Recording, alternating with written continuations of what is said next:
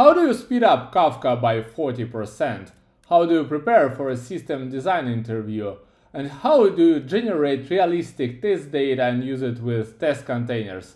Let's figure out together in the Architecture Weekly number 46. Let's go! And before we start, make sure to be subscribed to the channel, hit this like button, or if you have any suggestions or comments or any ideas on what content you want to include in the next issue, please leave me a comment down below.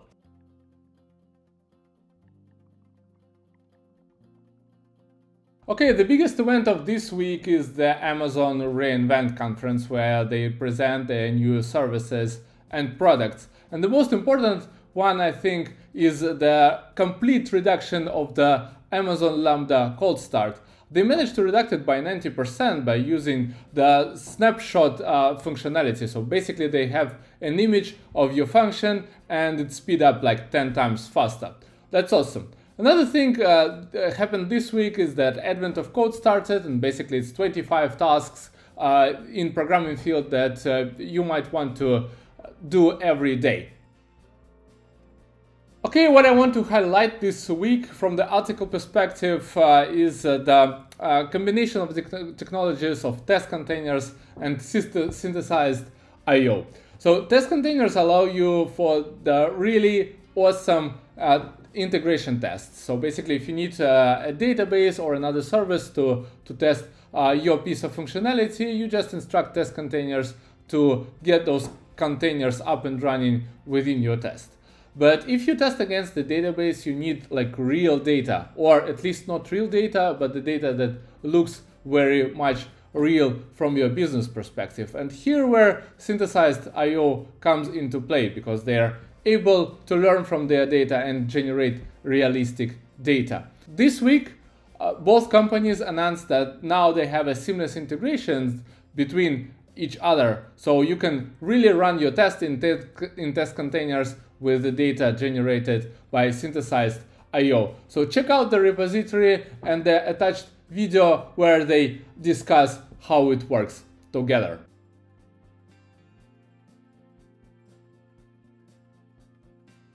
Okay, another thing that happened this week is the publication of the TopicGC article from LinkedIn. And basically, this is a story about improving the performance of Kafka clients by 40%. That's stunning. So what they actually discovered is that even if you do have empty topics and think that they don't put any pressure on your Kafka cluster, like, you're not very right with that, because there's a lot of metadata, there's still synchronization between partition and the zookeeper, and so on and so on. So what LinkedIn did, they came up with a system that will poll all over the topics, figure out which topics are dead, like basically not used for the last 60 days, and eliminate them. So this is a real cool journey about how they came up with the solution and what they did in the end, and some results. So like improved 30% performance is awesome.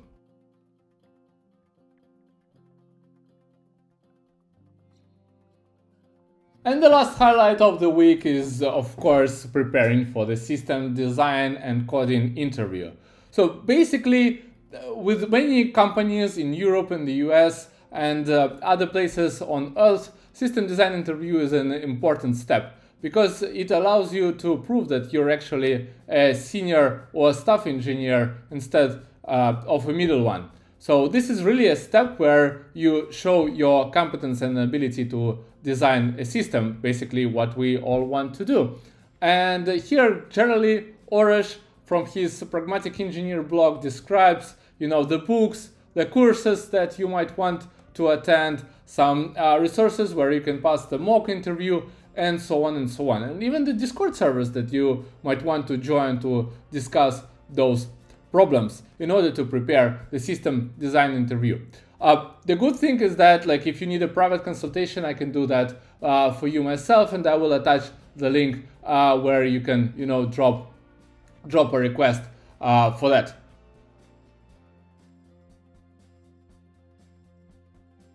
Okay, it's time for the follow-up sections, another 6 or 7 articles that I want to include this time. And the first one is the how do one-time passwords work. So we all have this one-time password application on our phones when we want to access the GitHub or maybe for the access of online banking, etc., etc. And usually what happens is that you can scan a QR code and then magically the numbers appears on your phone, and when you put them in GitHub or other applications, they magically work. So how does actually the server knows what password to expect from your side? Obviously there are some hashes, there are some encryption, and so on and so on. So basically they use HMAC based password. Follow the article in order to understand how it works and how you can implement one in like just 20 lines of code. Okay, next one is creating the distributed database in Kubernetes with existing monolithic database. And this article is all about how to migrate from your monolithic database cluster to some distributed database while using the Kubernetes for managing your containers. And what comes helpful is the Apache ShardingSphere that I actually covered already in the issue number 34 of this newsletter. And the Kubernetes is a really popular orchestration solution for containers, but the question is like how do you combine this cloud thing while using containers, scaling everything up and down with a monolithic database that we used to have for the last 20 years? And the answer is that we can include an additional layer on top of our databases that will do all this distributed complex thing for us. So it will manage sharding, it will manage distributed transaction, and so on and so on. And this is just, adding the thing on top of your database. So follow the article. There are a lot of schemes and explanations on how it will potentially work.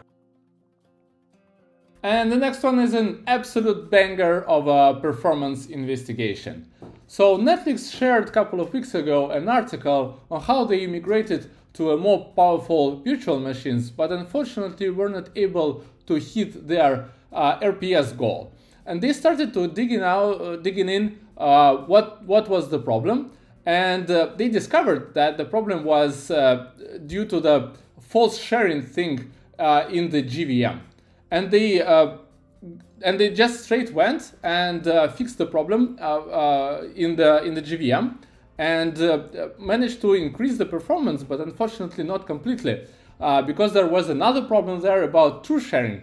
So they patched the JVM again and managed to increase the performance and increase the RPC by more than 3 times. So follow the article. It has a lot of details, a lot of assembler instructions, and so on. And I will include the link to another article that explains what false sharing and true sharing actually is.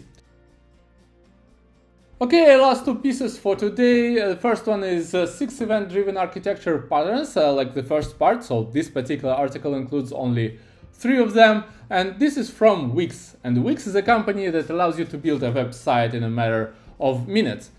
And the guy from there, Nathan, he's leading the data streams department there. And he shared how they applied the event-driven patterns to solve their problems, like introducing the separation of writing and readings with Kafka. Another one is how do you provide the updates for the browser while your workflow is going, and several others. So follow the article. Another one for today is the introduction to generative adversarial networks. So do you remember Midjourney and the other generative neural networks? They basically try to generate some picture or other piece for you. And you might wonder, how do they do that? And this course, it is really short. It's like 7 or 8 parts and no hands-on there. But they explain how those networks consist of 2 parts, the generator and discriminator, and how through the loops of the learning, the discriminator explains to the generator where it should change its output in order to fit the discrimination function better. So follow the course, it's really fun. And the last one for today is an article of Uwe Friedrichsen, whose articles we included several times in newsletter already. And this time he touches the topic about how to embrace a constant change in our world. And actually he stresses out that humans don't like changes, right? Because it's stressful. It requires some mental ability to adapt for a new technology, for a new methodology, and for the new world in general. And what he advises is to adapt the mentality of embracing the constant change, right? So as everything changes all the time, then this change is the constant. So we can see ourselves as people who adapt very well to the constant change. And if we adapt this mental model, then our life may be a little less stressful. Okay, and actually that's it for today. Thank you very much for viewing. If you like the video, don't forget to subscribe. And if you really like the newsletter, feel free to support me at patreon.com or boosty.to. And if you have any suggestions about the article that I want to include in the next newsletter, or you just have some feedback, don't hesitate to leave a comment down below. And the last one for today is that next week I will be on the vacation, so no newsletter for you next Sunday, folks. Sorry, take a short break, revisit my old issues. There's plenty of content there. And yeah, have a nice week.